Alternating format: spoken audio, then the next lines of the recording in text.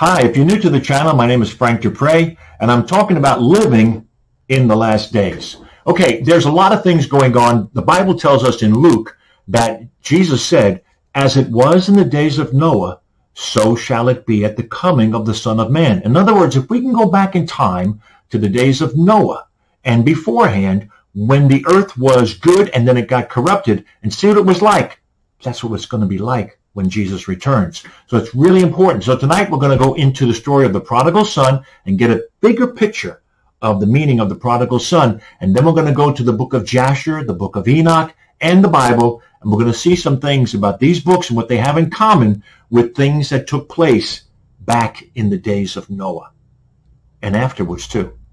So let's go right to it, okay? We're going to talk about the prodigal son tonight.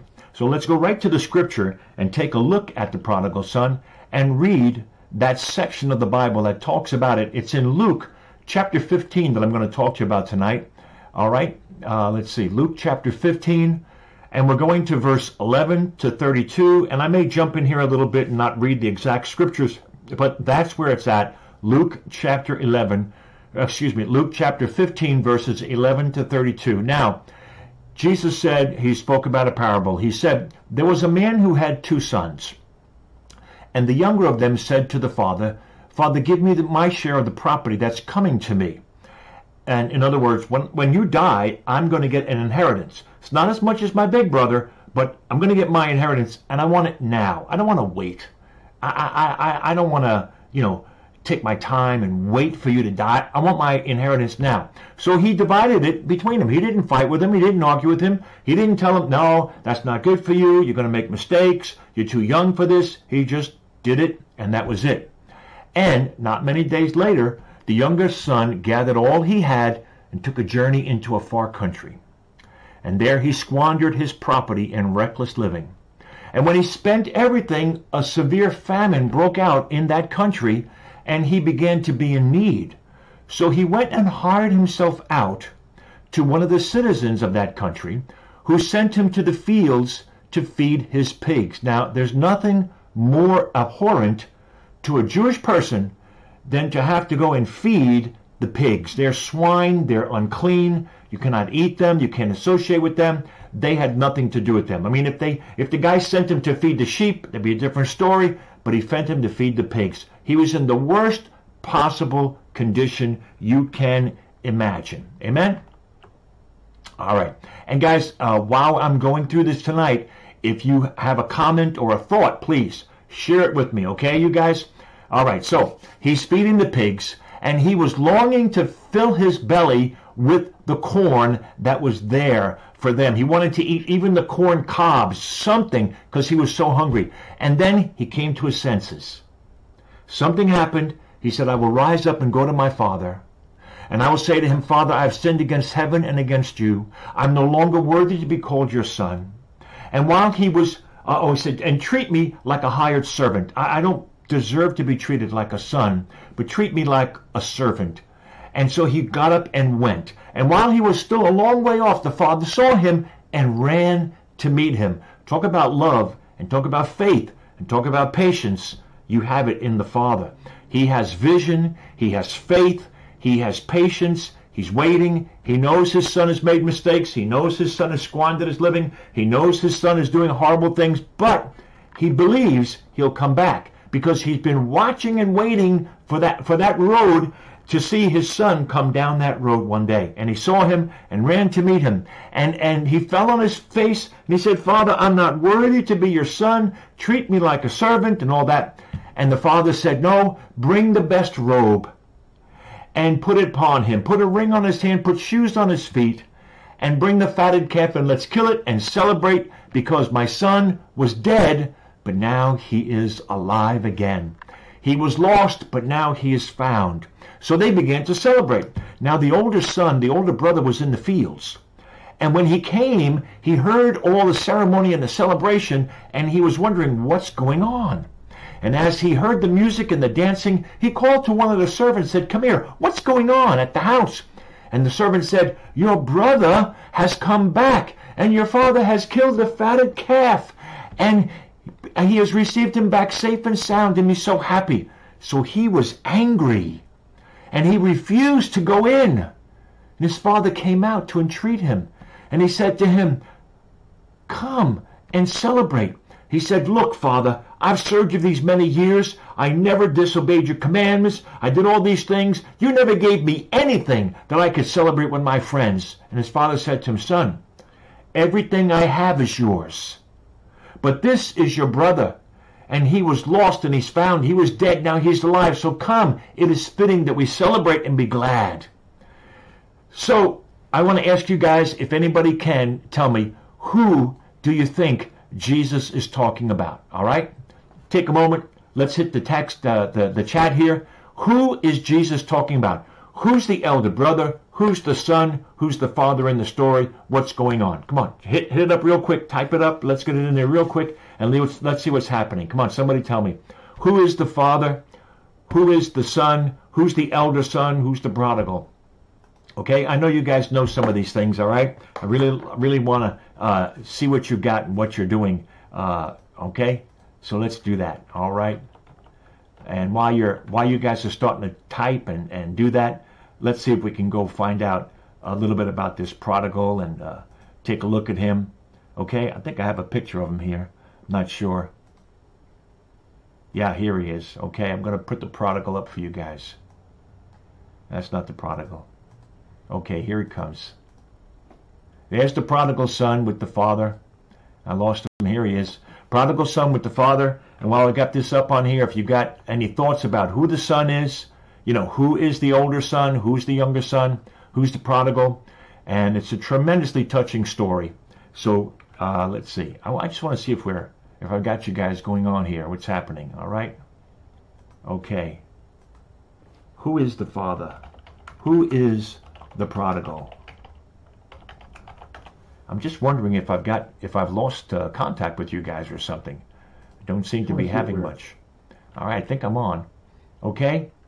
Anybody got an answer? Anybody have a thought about this? Who the prodigal is? Who's the elder brother? You know, most people, let me share this with you, most people will think that, of course, the prodigal son is Christianity. It's the Gentiles. You see, the elder brother would be Israel in one way of looking at this. That the elder brother who has always been there, always been ready to serve God and all that stuff like that. That's the elder brother. That's Israel. That's the nation of Israel. And the younger son, that's the Gentiles. Now the Gentiles have come to Christ. They've come to Jesus, and they've repented of their sins. They're the ones with the pigs. They're the ones with the unclean things. But now they've repented and come back and said, "We're not worthy to be your sons. Treat us like a servant." But he elevates them and says, "No, you shall be just like my other son. You are a son to me." And that's how God treats the Gentiles. He says there is no longer Jew nor Gentile, but all are one in Christ Jesus. So can you see that, guys? So we got a couple of people. Diane says, "We are the prodigal." Nikki is saying, Isaac, Jacob, and Esau. Good thoughts, good questions, good things there. But what do you think about what I'm saying? Can you see that the Israelites, that's the elder son, and they were jealous of the Gentiles coming to Christ. They really were upset that they were coming to Jesus and getting saved, and that the sinners were coming to Jesus. So that's really, really a good way of looking at this. But let's look at another level of this story of the prodigal, and let's go back way beyond Israel and the Gentiles, and let's go back into the bigger picture of life, because you know, life is not really all about just us here in this planet. It's not just about Jewish people, Christian people, non-Christian people. There's much more to our life than that. Amen. So here's what I want to share with you tonight. Okay, we have a picture of the sons of God who were created first. Okay, commonly we call them angels. And the sons of God, some of them were faithful to God all the time. They're still faithful to God. Some rebelled against God and they went their way. And then God, at another time, creates humankind, creates mankind. And mankind ends up totally depraved, totally in the pigsty, And Jesus comes to bring forgiveness. And the elder brother is Satan and the fallen angels, the fallen sons of God. That's the elder brother. The younger brother are humans who receive Jesus Christ as their Savior, and now they are called to become more than the children of God, but they are to become the sons of God. And something the Bible tells us is that we have this tremendous honor that we have been saved and we are called to be the sons of God. We're to grow up in God, grow up in Christ, and become the sons of God. And Satan, who was a son of God, and the fallen ones who were sons of God. The Bible says how the sons of God met with God, and the sons of God took the daughters of men. We're talking about this angelic race, the race before humankind, the elder race. And you can call them that. They're the elder race. And there are some there that are so angry and so hateful and so filled with disgust that God would take earth, because they're celestial beings, and that he would take of the earth and make a new creation and turn that creation into the sons of God. So this is a part of the plot and the plan that's going on now, is that Satan and the fallen ones hate humans, especially those who receive Jesus Christ as Savior and are now called to become sons of God. Beloved, the Bible says we don't know and we don't see what we are to be right now. But one day we will see that and we will be the sons of God. So we have to understand that. Sons of God is a tremendous term. It means that God is our Father. So we have to understand something. If you go back in the genealogy in Matthew and in Luke, and you look at the genealogy, it goes, in Matthew it goes one way, in Luke it goes another way, but it goes back to the same thing, and it goes back to Adam, who was the Son of God. You see, Adam is a direct creation of God. What is the spiritual life inside of Adam? It's the breath of God. That makes him a son of God, a human son of God, as opposed to a celestial son of God, the elder race. We need to start to think of angels differently than what we normally think of them as, okay? And I don't think Diane's saying she's never seen that interpretation of the story, never considered it, and I'll guarantee you that I've never heard it before. I've never heard anybody talk about it that way, but I want to tell you something. This is the bigger picture of what's going on in the universe. See, on the earth, we're concerned with, the Jews and the Gentiles, and the Jews becoming this, and the Gentiles getting saved, and now they're the younger son coming back to God. And that's all true, but there's a bigger picture. Something much, much bigger is involved here, and the elder race, some of the elder race are incensed at what God has done.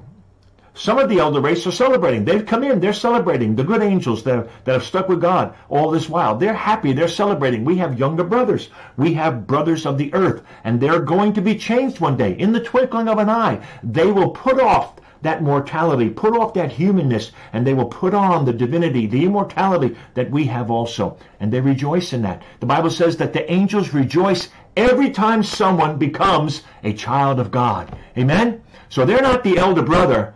They're different than that elder brother in the prodigal story. They are those who are faithful. So we see the picture that way. We see it that way. So I want to go into a little bit about what's happening here today. Let's take a look at a verse. I'm going to put this in your chat.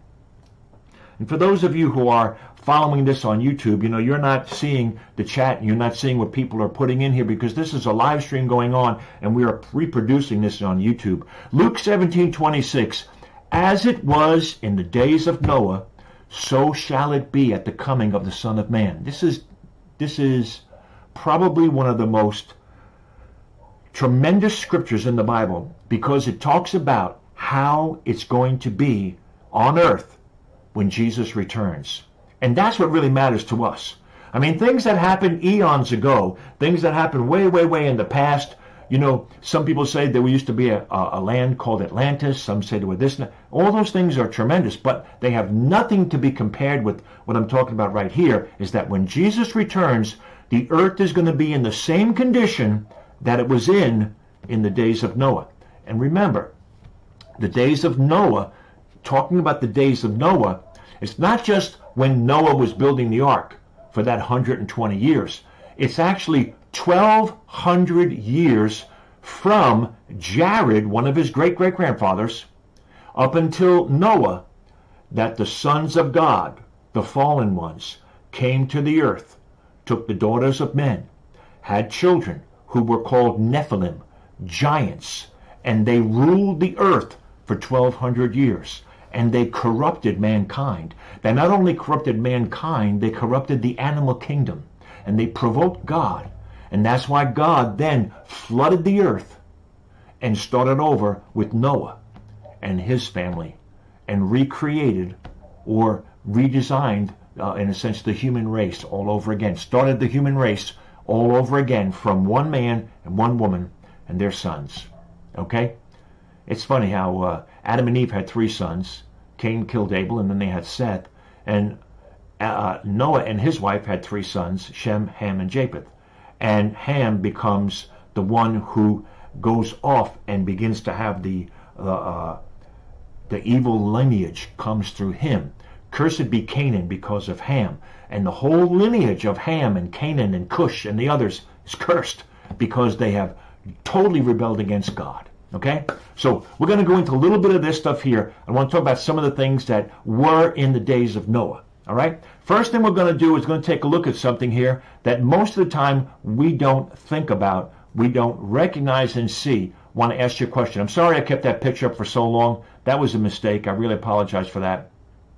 I forgot that I had not taken it down. Sometimes I get caught up with all these things. Is this the angel Gabriel? The angel Gabriel came to Mary and said, "Hail Mary, you are full of grace, and you're going to have the child that is the Christ." Is this the angel Gabriel? Or let me ask you a question. Is this the angel Gabriel? Is this the angel Gabriel? Is this an angel? Warring angel, tremendous sword, mighty wings, and all that stuff like that. Is this really what angels look like? Is that what they are? Is that who they are? Something? I'm not so sure. Can we take a look at some other things and get an idea and a feeling for this? Let's take a look at this for a second, okay? If I can get this up here. Here's a picture of a shining one. This is the picture of someone who is shining.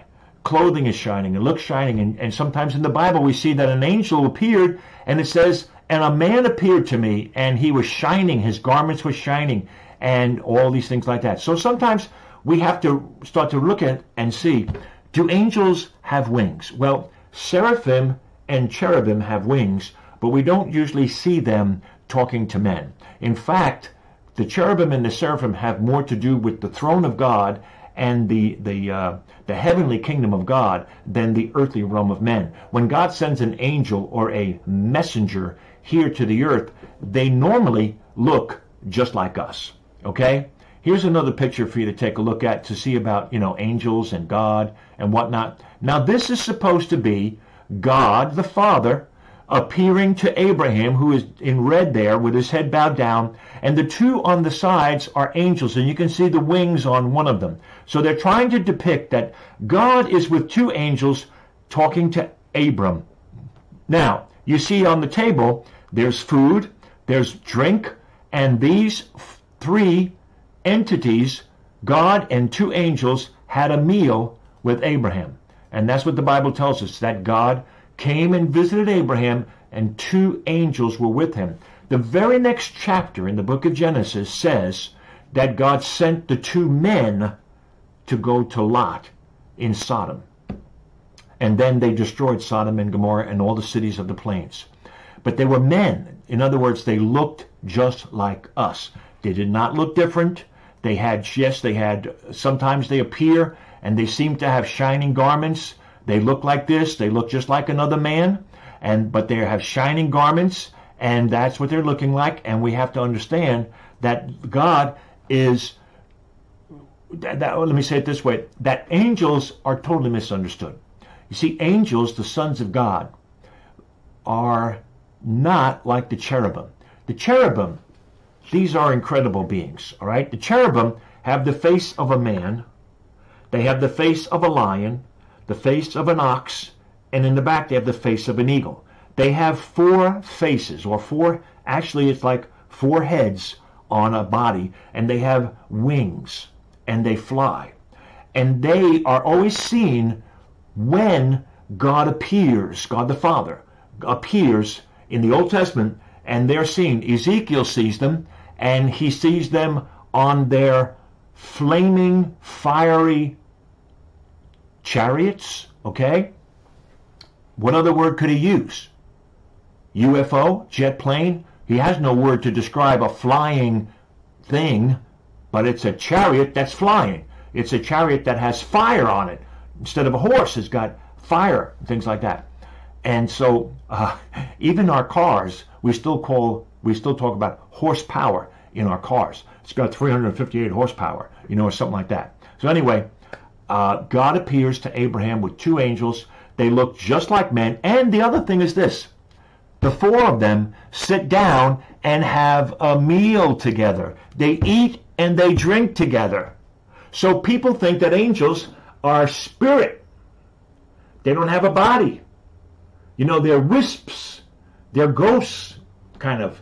No, they appear to look like us, and they can eat and drink just like us too.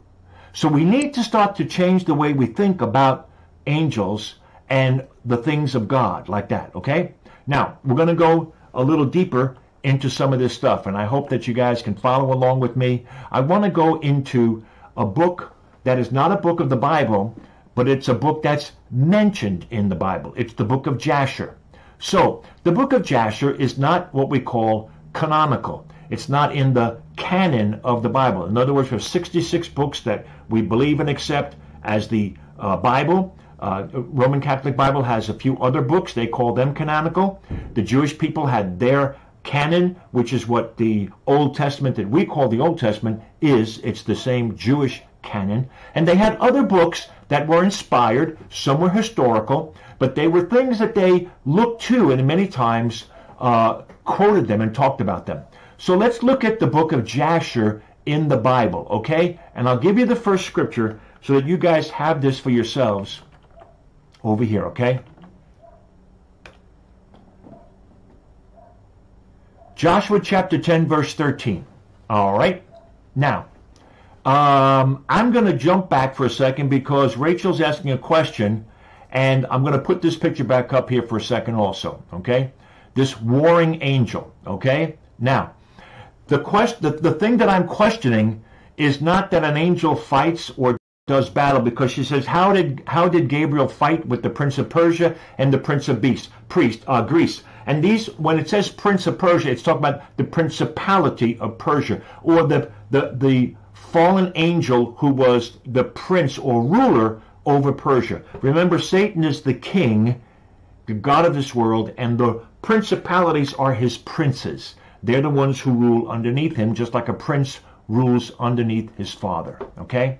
So that's what they're like, okay? So, Rachel, that's how we explain that. I'm just talking about the wings. I'm talking about what they look like. How do they do battle? We really don't know. There are some things that we could talk about angelic fighting, angelic battles, which one day I'm going to talk about. And some of this stuff is actually seen in other ancient texts about how there were the gods in the earth, and they've had flying machines, and they had weapons that could blow up an entire city. They had arrows that they would shoot, and when it hit a city, it would blow up the entire city. We're kind of talking about pre-human beings, angels, or the elder race, and when they had a war, there were nuclear bombs and things like that, okay? So we're going to stick with this right now. Let me get my screens back up so I can see what I'm talking about here. There's so many things that I'm doing, and makes it hard sometimes to work with this. Okay, so Joshua chapter 10, verse 13,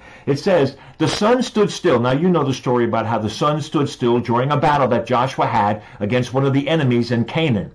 And the moon stayed still, and the people avenged themselves upon their enemies. Is this not written in the book of Jasher, that the sun stood still in the midst of heaven and did not go down for a whole day? You see, where's the history? What Moses is saying, because Moses is writing, well, not, Moses didn't write the book of Joshua, excuse me. Joshua writing in the book of Joshua, and whoever the historians were finishing out the book of Joshua, they said that the book of Jasher reminds us of this. The book of Jasher tells us of this. This is not written in the book of Jasher. Another place, 2 Samuel chapter 1, verses 17 and 18. Let me put that in here so you guys can take a look at this, and you can look it up. And remember, the chat goes away once we're finished with the live stream. So if you want to look up things, you've got to do it while it's up live, okay? 2 Samuel chapter 1, verse 17 and 18, it says, "And David lamented with his lamentation over Saul and Jonathan his son." When Saul and Jonathan died in the battle, David lamented, crying out and making a psalm up, saying, "How hath the mighty fallen?" And it says, David lamented over Saul and Jonathan his son, and he bade them to teach the children of Judah the use of the bow. Behold, it is written in the book of Jasher. So the book of Jasher is a historical book, okay? 1 Kings, 2 Kings, 1 Chronicles, 2 Chronicles, these are what we call historical books in the Bible. They're in the canon. They've been accepted as inspired by God.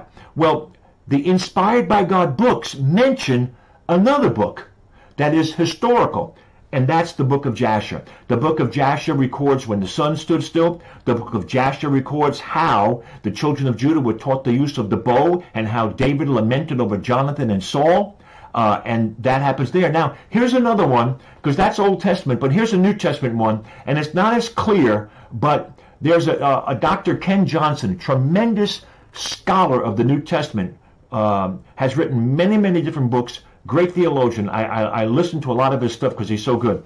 In 2 Timothy 3:8, it says this, okay? And this is, I'm just going to put this up because you guys, sometimes you need to know about who the good authors are and who you should follow and read. And I'm going to write his name in here, Dr. Ken Johnson, okay? Tremendous stuff. He writes about the Essenes. He writes about he's a Dead Sea Scrolls scholar. So he really knows about the Dead Sea Scrolls. Now he says that 2 Timothy 3:8, which says this, it talks about how in the days of Moses, how Jannes and Jambres withstood Moses, and they resist the truth. They have corrupt minds and they reprobate concerning the faith. What he's saying is, Ken Johnson says, that's kind of a quote from the book of Jasher. Okay, so he's saying that the book of Jasher is mentioned twice in the Old Testament, and it's quoted in the New Testament, but it's not mentioned as a quote, but it is there, and if you know it, you'd recognize it. So, let's look at a story from the book of Jasher, accepted as a historical book by the writers of the Bible, Old Testament and New Testament, okay? Jasher chapter 36, verses 29, I'll put this over here, to 32. And I mention this because, again, we're looking at Luke. As it was in the days of Noah, so shall it be at the coming of the Son of Man. If we can see what it's like back then, we can understand where we're going today. Okay? Here it is. Here's the story. A couple of verses. The sons of Shobal were Alvin, Menahem, Ebal, Shepho, Onan, and the sons of Zibeon were Ajah and Anah. And this was that Anah who founded Yemen in the wilderness when he fed the asses of Zibon, his father. Now, while he was feeding, now let's not get into the names and how to pronounce them and things like that. While he was feeding his father's asses, he led them to the wilderness at different times to feed them. So they'll go into the different places to feed these donkeys, okay? And there was a day that he brought them to one of the desert places along the seashore, opposite the wilderness of the people. And while he was feeding them, behold, a very heavy storm came up from the other side of the sea, and it rested on the asses while they were feeding there, and they all stood still. So in other words, a great wind came up, and instead of them continuing to eat, they just stopped and they waited because this storm was brewing atop of them. And then it says this, and then about 120 great and terrible animals came out of the wilderness on the other side of the sea. And they all came to the place where the asses were, and they stood there. And those animals, these great and terrible animals, this is what they were like. From their waist downward, they had the shape of men. But from the waist up, they looked like bears. They had the likeness of a bear. Some of them had the likeness of the kephas. We don't know what a kephah looks like. It's a lost word. And they had tails coming out of their back between their shoulders, and their tails reached the earth. Now, one of these animals came and struck this man while he was there watching what was going on. And all of the 120 went and jumped on these donkeys, these asses, and took them away and rode them away. Now, when he went, Enoch went back, and he fled, and he went to find his father and his brothers, and he told them the story, and from that day forward, they never went near that wilderness again. He's talking about hybrids. He's talking about hybrids who were part animal and part human, okay? Now, some people say these are nothing but stories. They're not real. They can't happen. And that's okay. Let them think what they want to think. But just give me the space to think what I want to think. And I'm going to show you why I believe some of these things, because I believe that some of these things go way, way back to the days of Noah also. Now, in the book of Jasher, it mentions somebody called a satyr. And that is also mentioned in the book of Enoch. Now, the book of Enoch, and I don't have the quote here, but the book of Enoch is also mentioned in the Bible. And in reality, much of the book of Enoch is literally quoted in the Bible by Peter. Jesus actually quotes a number of things in the book of Enoch. And a guy like Dr. Ken Johnson, he brings these things out as he puts the two books side by side, and he shows you where Jesus says something, and it's the same thing that's said in the book of Enoch, where Peter says something, and it's the same thing in the book of Enoch. So Enoch, the book of Enoch, was accepted by the Jewish people of the day of Jesus as a book that you could quote and believe in. The book of Enoch says this in chapter 19, verses 1 and 2. Let me put this over here. Fallen angels then and fallen angels now. Exactly, Andy. Fallen angels were back then and fallen angels are here now. They're still around. They haven't gone away, and they're going to be around for a long time. Diane says, I believe every fable and myth has at least some basis in fact. That's the definition of a myth. A myth is a story that has truth at the root. And so, number one, there's truth in the root of all these myths, okay? And for some of us, we don't believe they're myths. We believe they're actually legends, okay? So now the book of Enoch says this, and then Enoch is talking about Uriel, who was a great angel of God, a good one, and he said, the angel said, now, the angels that cohabited with women, being numerous in their appearance, they made men profane. They caused them to sin, so that they sacrificed to devils as to gods. And in other words, they considered the devils gods, okay? Now the thing about it is this.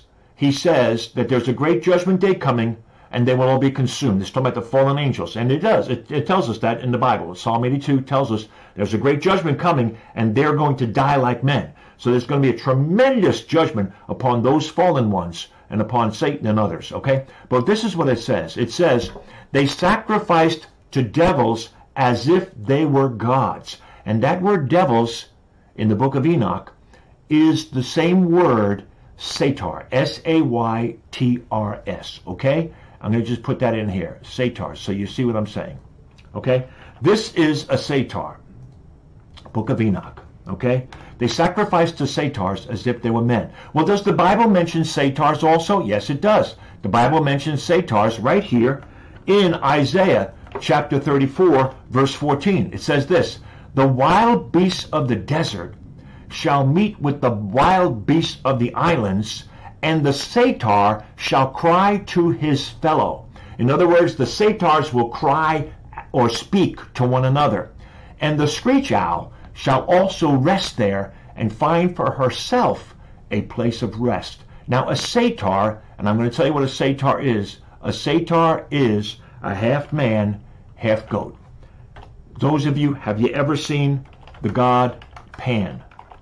The god Pan is a goat from the waist down and a man from the waist up. Okay? That's Pan. And that's what a satyr is. A satyr is a half goat, half man. The Bible says that the satyrs are there in the wilderness, and they will be with other wild beasts, And so he's not just talking about like a lion or a tiger or a bear. He's talking about wild beasts, meaning hybrids, things that are not normal, okay? And the satyr will cry to his fellow other satyrs. So there were, what Enoch says are devils.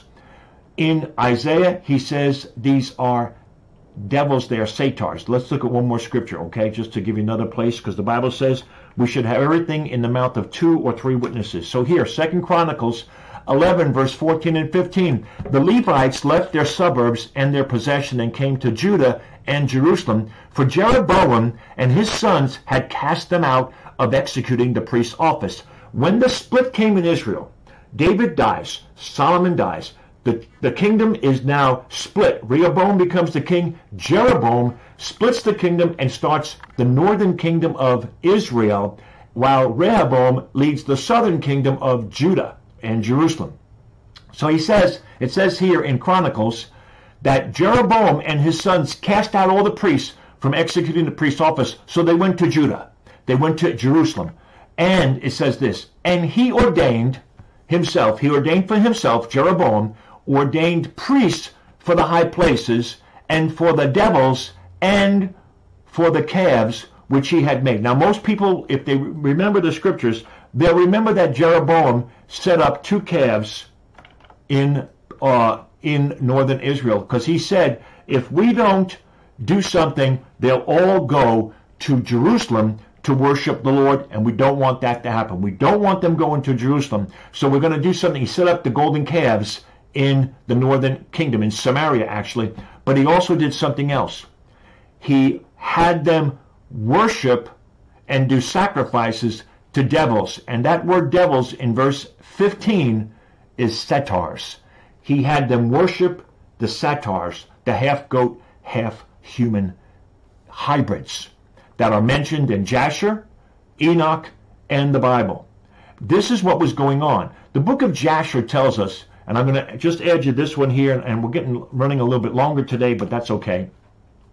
In Jasher 4:18, it says this, and the judges and the rulers went to the daughters of men and took their wives by force from their husbands according to their choice. The judges and the rulers are the fallen ones, the fallen angels. And even the sons of men in those days took of the cattle of the earth and the beasts of the field and the fowls of the air, and they taught the mixture of one species with another. Okay? One species with another. And what they did was, oops, sorry about that. We're not at the end of the night. Hit the wrong guy. All right. They made hybrids. This is a hybrid. It's a falcon or eagle's head on a body of a man. It has the wings and the head of a bird and the body of a man. The Egyptians worshipped these. The Greeks worshipped these. The Hindus worshipped these. They're all over the Old Testament. And what happened in these days also is that there were what we call mighty men or Gibborim. Nimrod, king of Babylon, was a mighty man, a Gibborim. This is a giant. He has a lion in his arm. A lion, if you've ever seen a lion face to face or in a cage or in a zoo, you know, they're not little. They're not like cats and dogs. This is what a Gibborim was. It was a mighty man. It was a giant. The Bible tells us that Nimrod became a Gibborim. Something happened to Nimrod to make him a giant. He went from being a regular man to becoming a giant. How did that happen? It happened because of the mixing of DNA. The mixing of the human DNA with fallen angel DNA, and they also mingled and mixed different beasts. Here's a picture of a satyr. This is actually an ancient Greek statue. Talk about the goat, the body of a goat on the bottom and a man on the top. And next to him, I have Lilith. Now, Lilith, in Isaiah 34, it talks about,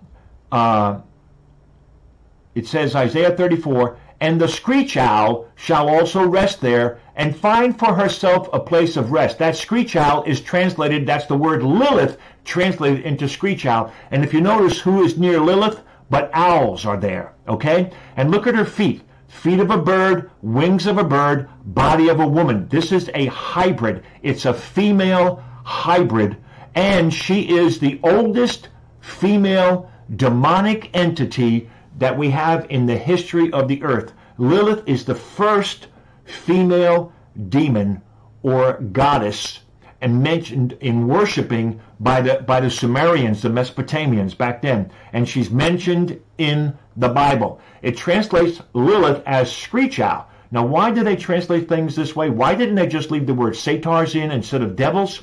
I don't know. The translators sometimes couldn't handle the truth. It just reminds me of that movie where Tom Cruise is a lawyer with another woman, and he says to the guy in charge, he says, "We just want the truth." And the guy says, "You can't handle the truth." And that's what happened to the translators. They could not handle the truth. They just couldn't do it. Couldn't handle it. All right. So why am I saying all these things? I'm saying these things because today we have transhumanism. We have the mixture of computers with people. We've got chips in the hands. We've got chips going to go in the head. We've got computer stuff on your skin that you can read your bodily things, and it's merging, and technology is getting into this. We have literally going on, and this is no joke, there have been over 150 hybrids of animals and people created in laboratories in China and in other places, in what they call black laboratories, and they're experimenting with these things. I don't know if you've seen it. I didn't put it up today, but there's a picture, and this is back from almost 30 years ago, at least 25 years ago, in the mid-90s. There was some scientists who, in trying to figure ways of helping people who have lost limbs and things like that, how can we grow them? They grew an ear inside of a mouse, okay? Now, I don't know if you've seen that. I think I can do this and get this for you real quick, because, again, I'm going late, so I might as well go a little bit later. I know I have it here somewhere, so just give me a moment to get it. The mouse with the ear. Where do I have the mouse with the ear? Where is he? Where is that guy? The mouse with the ear. M-O-U. I don't know if I have him in here. Anyway, I'll find him, and I'll show him to you guys in a second, if I can. I'm looking.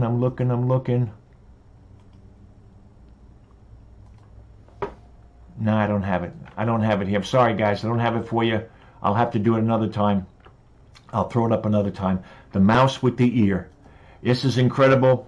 And that's what they're doing. They're growing things. They're growing human limbs with pigs.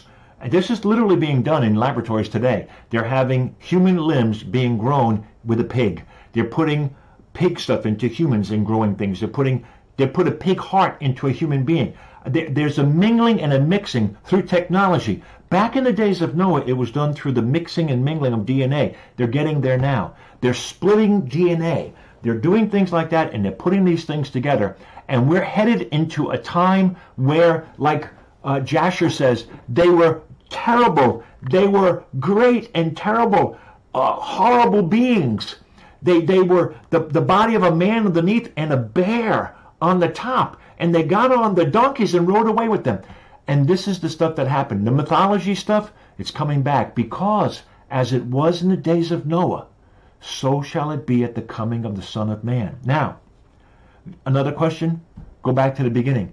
Do angels have wings? Yes. Seraphim and cherubim have wings. Seraphim have 6 wings. They're in the throne room of God. They sing out and cry out to each other, "Holy, holy, holy is the Lord God." When Isaiah was taken up into the throne room of God, a seraphim went and got a burning coal. The word seraph means burning. And so a seraphim got a burning coal, touched Isaiah's lips, and said, "Now you're clean."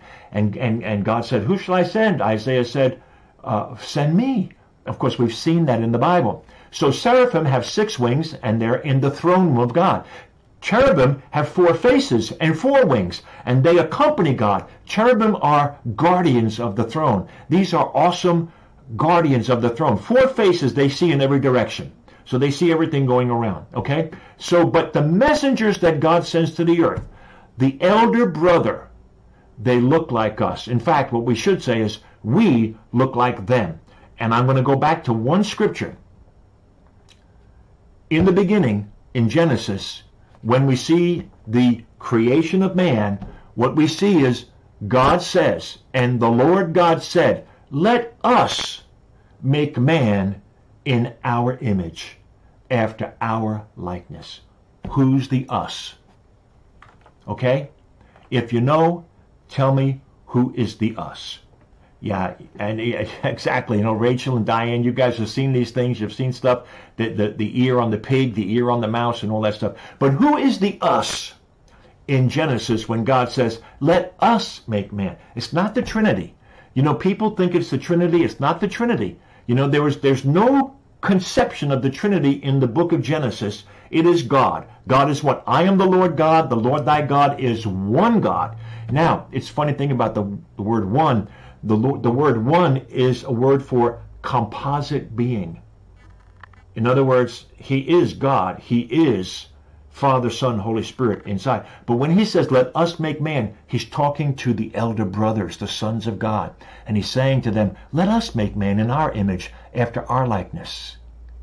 And so some of the elder brothers, the ones who were faithful, God's counsel, God speaks and says, let us make man in our image. We're going to make a younger brother of the earth. One day, we'll make them of the heavens like you. But right now, we have to do something, because you have brothers who have fallen, who have sinned, who have gone away, gone astray, gone their own way. And they've rebelled, and they're trying to destroy everything we're doing. We're going to do something that is going to make them burn on the inside. We're going to take and make of the earth sons of God, younger brothers who are one day going to rise up and become like us. What does Satan say to Eve? Eat of this, because don't you know that when you eat of it, you'll become like gods? You'll become like me? You'll become like us? I don't know what's going on, but somebody's printing over here. But you'll become like us. That's the lie. The lie that so many believe is that humankind is divine. There's a divine spark. We all have God on the inside. We just have to realize that, and we'll be like the gods. That's the lie of the devil. The truth is, humankind is made of the earth. It's broken. It's clay. It is not divine. But God breathed into it and made them sons of God. And they have fallen down, fallen away, gone their own way. But we're coming back, and he's receiving us, and he's saying, come, let us celebrate together. Amen? I hope you guys have enjoyed a little bit about what we're talking about tonight. And Andy says he got a question about the us. Well, I think we're going to have to put that off till next week. But let's remind me at the beginning of next week. In fact, I'll make a note of it, and we'll start off with the us in that next week. Okay, guys? So until next week, let's keep the faith and let the Holy Spirit be with us, bringing us truth and light, and bringing us wisdom and